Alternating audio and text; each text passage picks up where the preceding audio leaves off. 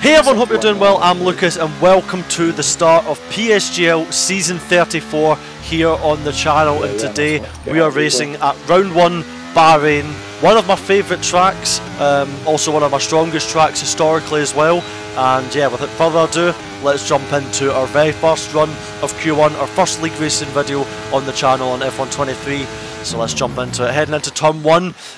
Rotating the car like crazy. You're going to see that quite a lot through this video. Is just a common theme of how we have to rotate the cars using the rear, really pretty much sliding the car. I mean, I can't really say it any other way. You know, really, you know, pushing the rear a lot on the entry. We actually missed that apex, so not an ideal start to this lap as we head into the sector 2 S's. And then we've got this tricky right hand hairpin where we missed the apex a bit again. So that's 2 apexes, missed the exit a little bit squirrely as well, so not the strongest start of the lap as we head into turn 10 now. And again missing the apex, a terrible, so far not looking like a very good lap. Yeah, just missing apexes, not having a good feeling in the rear of the car to kick us off. And yeah, coming into now turn 11, and again I think that's the 4th apex we've missed in this lap. So not a good start to the session. Heading into sector 3 now, down to 4th gear. Not really carrying excellent minimum speed. You can see me shake my head there a little bit as well, as yeah, I wasn't very happy with how the lap was developing. One more corner to negotiate, missing the apex a tiny bit, but you kind of do that quite a bit around that corner anyway. Coming to the line now, DRS open at the line. That was terrible. And it is a 9.49, which was with a 9.1. Yeah, a pretty terrible lap. As you can see, we are down in P14, so nowhere near good enough to get ourselves through in the one run, which was yeah, pretty embarrassing from me. Yeah, not happy at all with how yeah, how the lap went at all. But yeah, now using our second set of tyres right at the end of the session, and yeah, not actually gaining time through the first couple of corners. We had a decent turn 1 on the lap before. It was into here, into turn 4, where we still missed the apex a little bit, but we didn't get ourselves caught up wide. We gained a couple of hundreds, and now heading into sector 2, using quite a bit of curb compared to the lap before, heading into this hairpin. Do we get to the apex? Yes, we do. Nice and smooth on the exit, still having a little bit of a wiggle, but you can see now the time starting to fly up. We're heading into turn 10. Still missing the apex, but carrying greater entry momentum, and we just gain, you know, double our delta. Now we're 0.16 up. All we need to do now is basically hit the marks, and we're easily going to be through in this session. Hitting the apex there, another couple of hundreds gain, and yeah, it's quite frustrating as we, you know, we sort of we really should have been through in one run. It was just a really poor job from me lap wise, as we had plenty of pace to do so.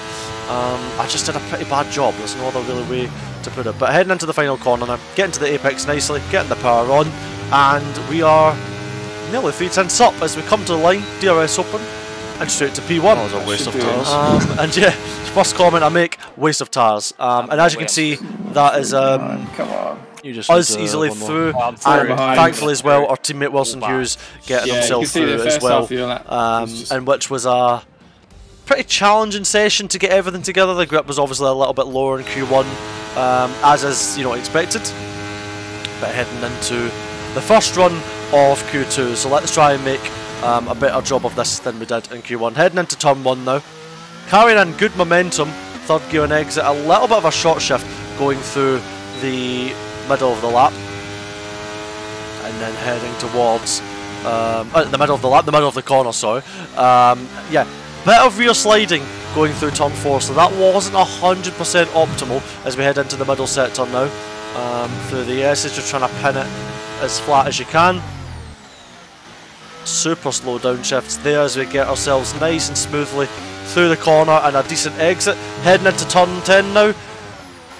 Downshifting too slow, and we have a terrible slide through there, and that was really painful. That cost us a lot of time. You can see me shaking my head. I was so annoyed by that, because, you know, we really wanted to try and get through in the one run, but we probably lost about a 10th in that corner alone from the poor entry and then the even worse exit. So yeah, not ideal through there. Coming into the final sector, really pushing the car a little bit more aggressively on that entry. You can see they're pushing the track limits quite quite well through there, so decent through the penultimate corner. One more corner to negotiate. Missing the apex a little bit. Oh, really pushing the limit on the track limit. Right before the last corner. As we had a bit of a screen freeze as well before that last corner, which definitely didn't help us. And we go P1 for now, but yeah, we should have. We should have had even more in hand had it not been for that screen freeze right before the last corner. The rear decides to drift through turn 10. Yeah, that turn 10. Honestly. It would have been the case had I not had the stupid drift. Like, I lose a 10th in the middle. Yeah, like nearly 2 steps up. Wasn't really happy with that, which meant I had to go out again, as it wasn't a massive gap down to P10. So we wanted to be safe than sorry, which was really annoying because I wanted to try and have 2 sets for Q3, as I think we were, you know, our pace was looking strong, but we just, yeah, made a mess of things a bit too much in this qualifying. So heading into turn 4 now, getting a much better apex, and you can just see immediately without the rear slide into that corner how much we gain. Committing hard through the left-hander, heading into turn 8 now. Missed the apex a little bit of a correction on the steering, but we get a better exit now. 400, just under 400's up, heading into this turn 10. Mastered it this time, and what do you know? Over a 10. We gained nearly a tenth and a half into that one corner. So enormously frustrating that we did not get that the lap before. Bail. As you can hear though, we wanted to save our tyres as best as possible for I'm in Q3. Q3, but I've only got one shot. But I mean, I've seen that movie before, so yeah, I wanted to save the used tyres as best as possible heading into Q3. So now we are on our used tyre run. Albeit they weren't as badly worn as the other tyres, but heading into turn 1 now for the first time, and we just wanted to try and set as good a lap as we could on these used tyres. So DRS open now as we head towards turn 4, down to 4th gear, getting to the apex quite nicely. So far it's been relatively clean. Starting sector 2 now, just trying to carry that momentum nice and smooth through there. Not hitting the apex, so that was really poor through turn 8. Bad exit as well. So yeah, we bled a bit of lap time away from ourselves there, heading into turn 10. Car rotates nicely, but we just make the exit a little bit too square as we didn't quite get to the apex. Heading now down towards turn 11. The marker board was disappeared here, so it was a little bit harder to spot your apex. Missed the apex a little bit there, just getting on the power. 6th gear there for a little bit longer. Getting really nice rotation through the penultimate corner though, which allows us to power on nice and early. Coming towards the final corner now for our used tyre run here in Q3. Getting to that apex nicely. A little bit too much rear slip through the mid corner, but that's alright. We come to the line, DRS open, and we do a 4-2, which, yeah, it could have been a bit better with the used tyre, but here we are now for our final run of Q3, our only used tyre run, only new tyre run, sorry, in this session. So let's try and make it count. Heading into turn 1, getting the car to rotate. Didn't quite carry that forward momentum through the corner, so maybe a little bit of time left on the table, but nonetheless 600s up going through sector 1. Up to 8th gear, heavy on the brakes, and you can see there we get way too much of our over rotation on the entry, so that definitely did not help us heading through turn 1. But now we commit hard through the start of the middle sector, but this time, as you can see, we get to the apex actually a bit too well.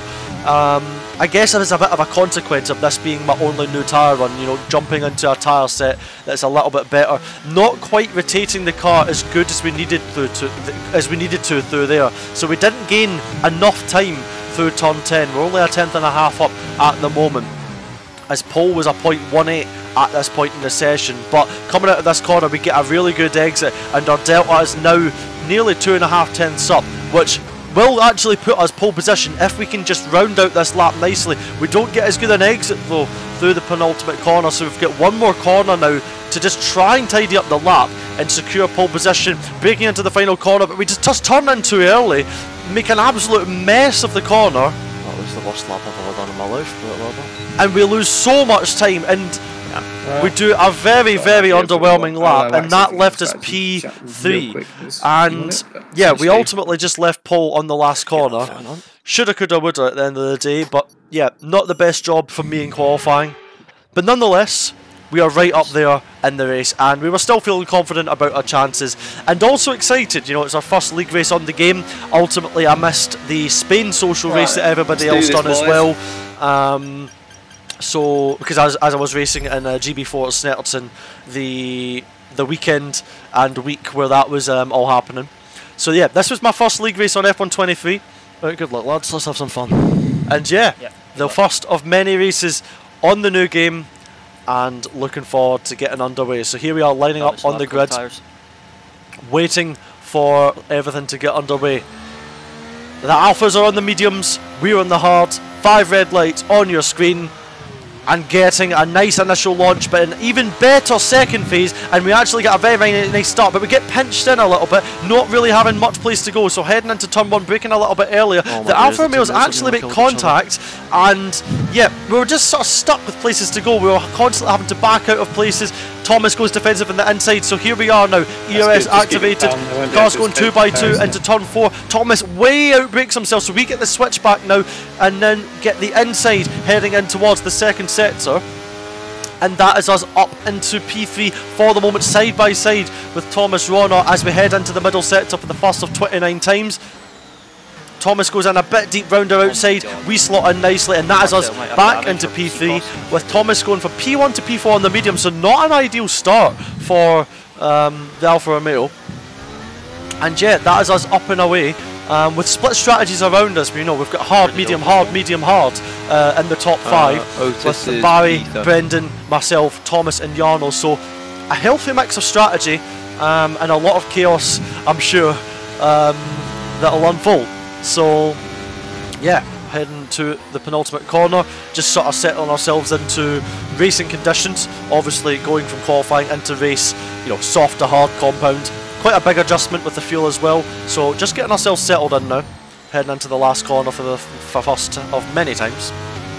And that is the first lap of this race in the books. Getting on the ERS, as I knew Thomas was probably going to want to have a little go into turn 1, but ultimately it wasn't the end of the world if he was to get back past me. But Brendan defends the inside. We actually outbreak him, but have a little bit of a nudge there, and then unfortunately we get pinched in here, and again our momentum just get killed here. And yeah, we're just fighting a losing battle here with the Alfa Romeos on that faster medium tyre. So ultimately I choose not to fight this way too much. And yeah, ultimately didn't put up too much more of a fight against Thomas Ronner, as they had the medium tyres, and I just didn't see the point, as Barry's in the lead on the hards, and the medium runners, they didn't get away at the start, so they were in the race with us. They had to sort of get away, so I wasn't really too bothered if they managed to get away. If they managed to get back past. So yeah, decided not to waste any more battery. Obviously I gave it a go on the first lap, but yeah, didn't want to waste any more battery than that, as I was quite happy just to sort of slot in and wait for the race to unfold and try and maybe come towards us later in the race. So heading on to lap 3 now. DRS has been enabled, and yeah, as you can see, Brendan Lee now making a move for the lead ahead of Barry Burmond, our former teammate and good friend, of course. And yeah, the first of many lead changes in this race. And yeah, heading on to lap 5. You can see Jarno was actually pushing us a little bit with ERS, but thankfully we called it. But now you can see a massive change for the lead. We go way up the inside ahead, or alongside I should say, of Brendan Lee. We're trying to go side by side through turn 2, but we get the squeeze, and unfortunately again we're getting costed in this race, sorry, where we just have to sort of manage ourselves better. Look at this, 3 wide through turn 4, make it 3 by 2, 1 by 3 by 1. It's an absolute mess, I don't even know how to call it. Going round the outside now of Jarno, trying to regain the position we lost. We have a look up the inside of Brendan, but ultimately I'm just trying to slot in, I'm not even trying to overtake, and again we get costed a little bit. We found ourselves in too many situations where it was just everything just sort of didn't pan out a bit there. You were getting a lot of momentum, but thankfully we managed to hang it around the outside of Donoso. And yeah, slot ourselves back into P5, which, you know, again, wasn't the end of the world, but we were just trying to... It was purely survival. And you can also see Frederick Rasmussen on the soft tyres, which I believe wasn't actually an intentional strategy. He was on the soft, so he was flying up the order a bit as we make a dive up the inside of Jarno. Ultimately didn't manage to pull it off, but was worth having a little look as the leaders are fighting like crazy. And you can just see how early we're lifting. We were just trying to make sure we didn't lose our front wing here. This was a very chaotic couple of opening laps. And yeah, we were just trying to bide our time, try and not lose out too early in this race. And yeah, it was just about trying to bide our time, trying not to waste too much of our tyres and energy if we didn't need to. And yeah, obviously Freddie behind us now on those softs, so something just to keep an eye on at this early phase of the race. But heading on to lap 7 now, another lead change happening now. I believe the Alfa Romeos trying to overtake each other, but Barry goes up the inside of Brendan Lee. They go side by side. Brendan loses momentum, but they slow each other up, and we go round the outside, double overtake. And that is us up into P3, 2 for 1, playing it patient, making the best of the situation. And that is us up into P3 again. So, thankfully, being patient paid off for us. It doesn't always work out like that, but we managed to pull it off. So yeah, up to P3 now.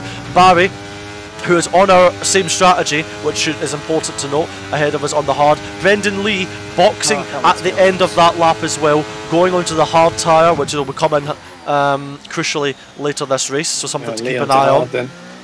And yeah, you can see our engineer George confirm that. Engineer, strategist and overall GOAT, the Geo Sim race. I'm sure I'll see you in the comments. Thomas Ronan now.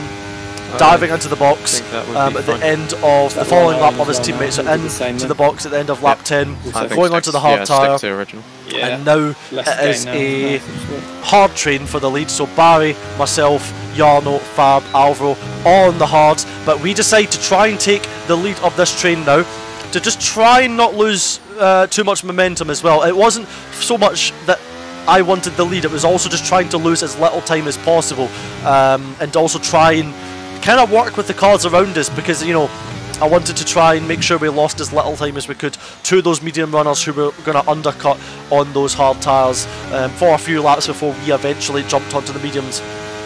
But skipping on to lap 13 now, you can see we kept the lead, and yeah, our teammate Wilson Hughes boxing at the end of lap 12. We're happy to stay out because no one else has boxed, and, but if you want to go early, now heading on to the end of lap 13, Barry Bermond heading into the box now, so this is our time to get the ERS on, get pushing, and yeah, we will be boxing at the end of this lap on lap 14.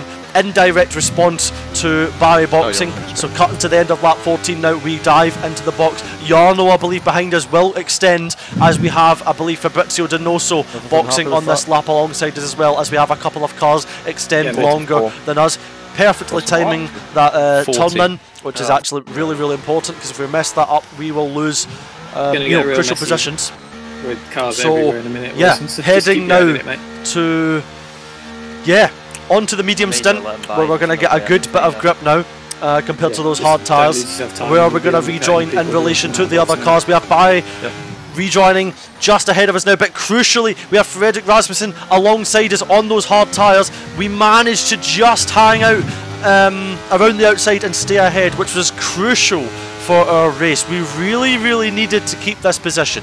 This was fundamentally important in our race to keep that position, so this pit stop phase and strategy has worked out basically as perfect as it could have. So fantastic work by the boys on the strategy at McLaren Shadow. You know, we timed that well. We only lost one position to Barry, and we gained a lap of fresher tyres. So yeah, this has worked out very nicely for us, and we've rejoined ahead of Freddie, who's on a few lap older hard. Obviously, you'll remember he will have boxed earlier than us from those softs. And yeah, Brendan Lee is up the road a bit, obviously with that undercut. And as you can notice, the gaps are much bigger this year with the undercuts. The undercut makes a big difference this year. Keep cruising. Where the hell's Thomas? He got blown up. Yep. And you can hear me there asking where Thomas was, because obviously Thomas and Brendan were somewhat in sync. He actually had a collision, which ended up resulting in him having a spin. So yeah, that was one of the Alfa Romeos out of that lead running. But here we are, cutting onto lap 16, going up the inside of Barry. Just again trying to do what was going to gain us as much time as possible collectively as the medium runners at this point, to catch back up to Brendan ahead of us. And now, as you can see, onto lap cutting on now to the end of lap 17, we have managed to catch Brendan a little bit quicker than maybe anticipated. I believe this is because he had minor front wing damage, which wasn't helping his progress. So yeah, it basically meant we caught him a bit quicker than we would have. We would have caught him anyway, as was the pace of the mediums, but it meant it was a little bit quicker than anticipated. But as you can see now, on lap 18, taking the lead of this race, the theoretical lead of this race, after everybody makes their pit stops. And yeah, the crucial moment here for us is we managed to pass Brendan, who is now ahead of Barry.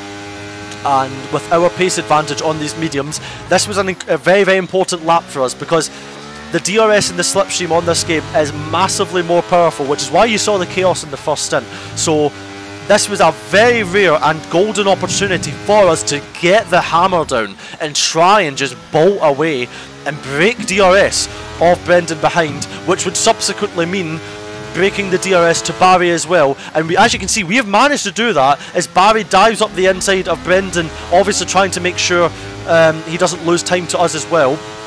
But yeah, look at the gap now, 1.6 seconds, so we have actually broken DRS to Barry behind us, which was crucial. And now you can see the remaining drivers who had stayed out making their pit stops, going on to their respective strategies. And yeah, I believe Barry had a slight energy surplus to us as well. I think he had maybe, I don't know, 10 or 20% extra energy, which you can see that he used, I think, just there and maybe here as well, just to bring the gap down on the straights. But we also had a lap fresher tyres, which gave us a little bit of an advantage. But now, as you can see, skipping on to lap 21, we are starting to open this gap. Our race pace was very, very strong, and we're combining that with the tyre advantage of, albeit it was only one lap, it always helps to have a little bit of a tyre advantage, but ultimately the gap just kept going up and up and up, and we had really, really good pace in the second stint of this race, and just generally it seemed through this race. And as you can see, skipping on to lap 24, Jarno finding his way up the order as well now with the fresh tyres that he gained from boxing later. But we just managed to keep pulling away, as this race progressed and progressed and progressed. And as you can see, skipping on to lap 29 now, the last lap of the race, we pulled a 5-second gap to the cars behind, who had a little bit of squabbling, which always helped us out a little bit. But yeah, we managed this race super, super well, and it's going to be a win now to open the season. Hey, great race. GG. Really, really good drive. I'm nothing but a perfectionist, so nice one. Does that make up for? I think that makes up for the quality. A little bit. A little bit. Yeah. Don't be too hard on yourself. But yeah, really. Don't good be too hard on yourself, brother. Brother. Did you not see the second stint? Yeah, I'm sweating. Oi, oi, oi. GG. And there we have it, taking our first win of PSGL Season 34 and our first league racing win on the new game, of course. And yeah, big shout out to the McLaren Shadow boys and giving me a good strategy. We worked really well as a team. Unlucky for our teammate as well, Wilson, who we believe had damage as well, which made his race harder than it would or should have been. But yeah, he showed some good pace, so yeah, looking forward to bouncing back as a team collectively next week at, I believe, USA and Texas. But yeah, not a bad start to the new game on F1 23. Thank you very much for watching and for all the support here in the channel recently. It has not gone unnoticed. I really am grateful for the support that we've had recently. And yeah, hope you enjoyed this video. So take care, everybody. I love you guys, and I'll catch you guys in the next video. Like and subscribe for more league racing content. There's going to be plenty of it this year. And yeah, not a bad start to the year. Take care, everyone. Love you all. Ciao.